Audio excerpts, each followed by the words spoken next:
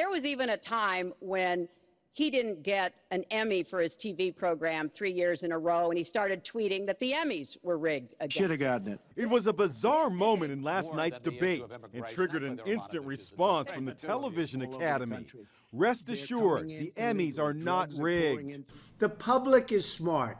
They know it's a con game. Donald Trump has been in a feud with the Emmys for years.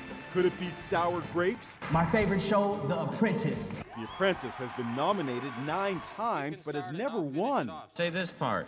And the Emmy goes to The Amazing Race. Green Acres is the place to be. Farm living is the life for me.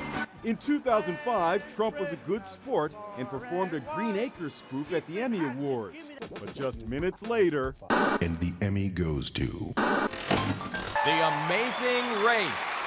Losing to The Amazing Race yet again really rankled Trump. He rarely missed a chance to claim the awards are rigged, just like he's saying with the election. The election is being rigged. The process is rigged. What a rigged system, folks. Listen to what he said on Celebrity Apprentice last year when he discovered that contestant Lisa Gibbons had won an Emmy. You have an Emmy. Yes, sir. I got screwed out of an Emmy. Everybody thought I was going to win it. Like, in fact, when they announced the winner, I stood up before the winner was announced. You know what? And I started walking for the Emmy because. And then they announced the most boring show on television. Piece of crap.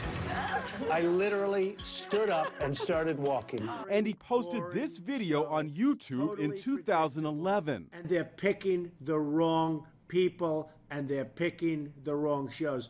Add to that a blizzard of tweets over the years slamming the Emmys, including this one in 2012. The Emmys are all politics. The Apprentice never won, even though it should have many times over.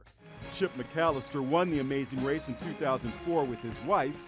That was the first year The Amazing Race beat The Apprentice for Outstanding Reality Competition Program.